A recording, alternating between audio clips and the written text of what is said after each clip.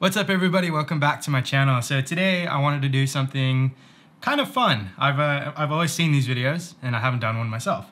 So we're gonna do a what's in my camera bag 2021 style. Now I know it's not 2021 yet, but you know, a couple weeks, I don't think my bag's gonna change much. And I wanna make future videos of what's in my bag just to see how far I progress or maybe I downsize, who knows? I'm excited, but anyways, let's get into it. All right, so here is my setup. Nothing too crazy, but it works. Now, a couple of items I'm actually having to use right now to make this video, so I put in a couple of placeholder items for those items that are missing while I'm using them. Okay, first up, the most exciting bit. We got a hard drive. Now, I think everybody has a hard drive. If you are dealing with lots of files and lots of gigabytes, it's kind of a necessity. You can get anywhere from like cheaper hard drives to more expensive ones. I don't think this is the most expensive one.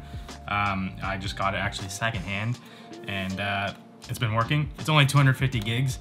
So, but that's all I really need to carry on me. You know, if I need to store footage somewhere else, I'll store it into another hard drive when I get home. But while I'm out on the go, this is what I use. So yeah, little Philips hard drive. Most exciting bit. Actually, I lied. This is the most exciting bit. We got a little cloth. You know, to wipe computer screens, wipe lenses, to clean whatever you need to clean with a cloth. Not much more to say about that. Next up, we got a power brick. Now, this is just handy in case you need to charge anything, which is a given, so yeah, anyways, move on. All right, on to the good stuff. You guys are gonna be surprised. This is a MacBook Air 2017.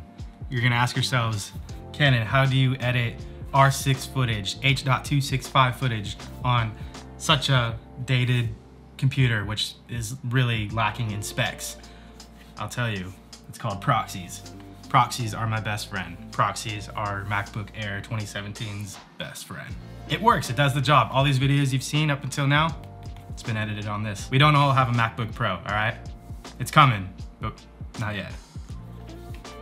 I love you. Mwah.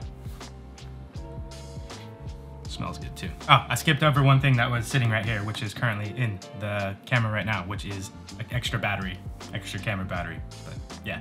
Anyways, moving on. All right, we got the Canon EOS R6 with the EF 16-35 f4 image stabilized, mounted on with the EF to EOS R mount adapter. And you may be wondering, what the heck is this? This is my my placeholder for the Canon R6 and the 16-35 f4 lens. So yeah, placeholder because I'm filming with it. I'm loving the R6. It's a wonderful camera, one of the best mirrorless cameras that I've used, and yeah, it creates an amazing image and has IBIS, 4K, full frame, all that good stuff. And then the 16-35 f4 is an awesome wide-angle image stabilized lens. It's kind of like a cheaper version, cheaper alternative to like the RF 15-35 stabilized. It works great. So every kind of vlog shot that you've ever seen up until now was shot with that lens. All right, next up we got a Manfrotto tripod, just a real easy, small, lightweight tripod. If I need to vlog, if I need to mount my camera up anywhere, place it anywhere, yeah, perfect little tripod, super handy, really affordable, and has this little thing that you can, yeah, so for vlogging, if you want to tilt your camera up that way. Yeah, perfect. I actually usually just hold the lens now while I'm vlogging. I just find it easier. But you know, sometimes I decide to use a tripod. But I always keep it on me. It's always in my camera bag. Is it a necessity?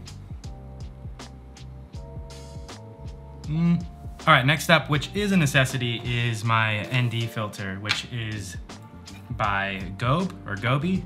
It's actually a pretty cool company. You buy ND filter off of them, and they give you a code that you can put in to plant some trees. So if you want to help the earth, help climate change, which is an issue, we need to get on top of that. Gobi ND filter, obviously, is a necessity. If you are into filmmaking, I'm sure you know what an ND filter is. But in case you don't, let me tell you the cliche definition for an ND filter. It is sunglasses for your camera. All right, moving on. So next up we have the Mavic Mini, this little beast with the controller, which are about the same size. Yeah, the controller actually might be a little bit bigger than the Mavic Mini. No, I don't have the Mavic Mini 2. I plan on getting a new drone, but not the Mavic Mini 2, probably not. I'd probably go with the Air 2. I think that's what I'm gonna go with. Although the Mavic Mini 2 does look good. And this thing is a beast of a drone. I don't know if you've seen a previous video that I made. This drone got knocked out of the sky by an eagle, and I only walked away with just like a little minor dent. It still flies, didn't have to get the gimbal fixed or anything. It was a big crash. It was really up high. It was really, yeah, so it's a little beast. I love this little drone. So all the drone shots you've seen have been shot on this little Mavic Mini. Now it only shoots 2.7K, but I always up-res the footage to 4K because I always export all my stuff in 4K, and it looks good. So yeah, little Mavic Mini, and a nice remote, which is pretty much the same size as the Mavic Mini.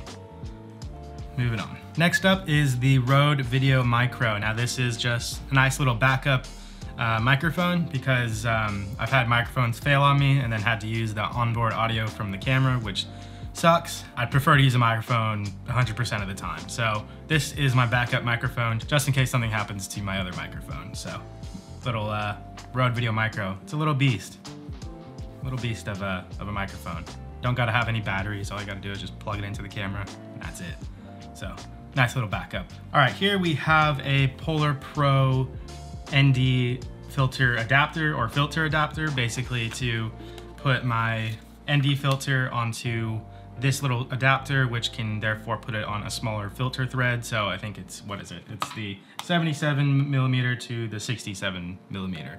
So my ND filter being a 77mm filter thread, I screw it onto this, and then the inside of this right here is a 67mm filter thread, which I can screw onto my other lens, which is over here, which we'll talk about in a minute.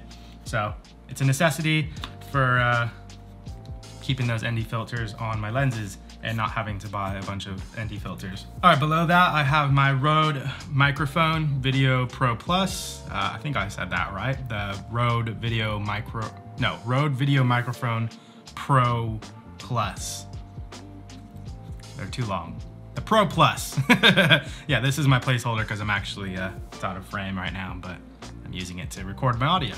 But yeah, here's the little, what do you call these things?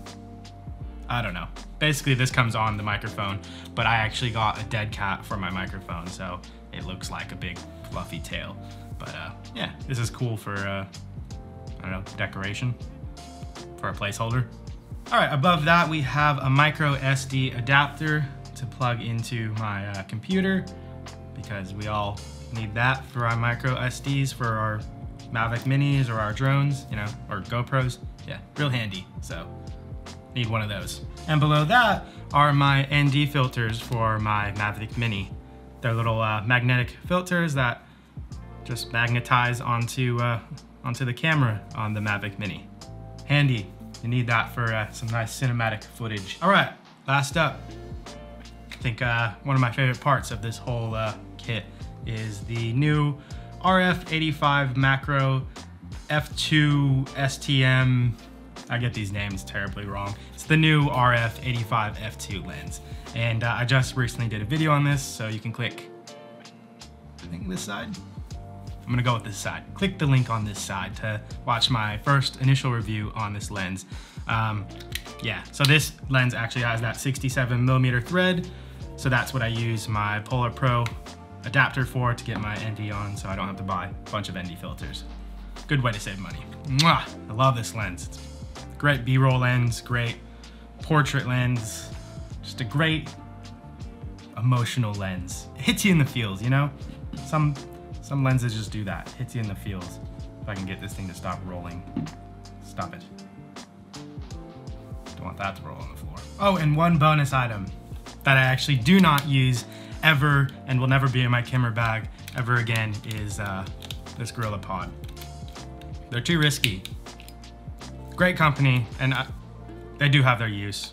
I don't mean to actually just crap on them, but I don't trust it with my heavier mirrorless cameras, because the legs tend to just give out and smash your camera, smash your lens, and goodbye to that, because we don't want any of that. Alright guys, that's what's in my camera bag 2021 version, 2021 style.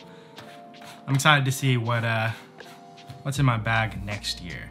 Comment down below if you guys have any other suggestions of things I should put in my camera bag or possibly take out, and what's in your guys' camera bag. I'd love to know. Either make a video of yourself doing, you know, little camera bag thing, or comment down below and let me know, because I love this stuff. I love watching this stuff. You guys love this? I love it. Alright, if you enjoyed this video, I would greatly appreciate if you'd hit that like button. Helps me out tremendously. It helps get the video out into the algorithm. And, you know, if not, I love you anyways. Consider subscribing if you want to see more of this crazy camera stuff and YouTube stuff and filmmaking stuff. That didn't sound convincing at all. Consider subscribing if you want to see more filmmaking stuff or anything to do with any of this gear, any other videos on any of this. Yeah. All right, I'm gonna end the video here because my brain's a little fried. I'll see you next time. Peace.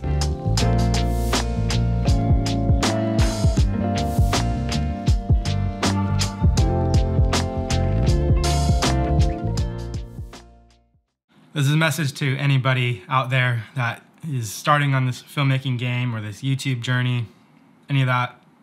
I just want you guys to know, doesn't matter what gear you have, doesn't matter if you're starting fresh. It's okay to want gear, you know, or to aspire to be a great filmmaker or YouTuber or whatever, but don't let anybody else or anybody else's actions, gear, or anything like that, don't let it bring you down or hinder you or stop you from going out and creating or even sharing what's in your camera bag. Because to be completely honest, I don't even have a proper camera bag yet. I'm using a backpack. I store all my stuff carefully and, you know, fragilely, but I'm just using a normal backpack. Now that doesn't seem professional, but what's professional?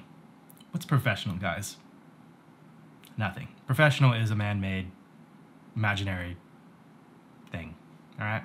So don't let anybody else tell you what you should or shouldn't be, and or what you should and shouldn't have, because it doesn't matter. What matters is your creativity and your message that you want to share. And I think I'm gonna end it there. I love you all, and I'll see you guys in my next video. Peace.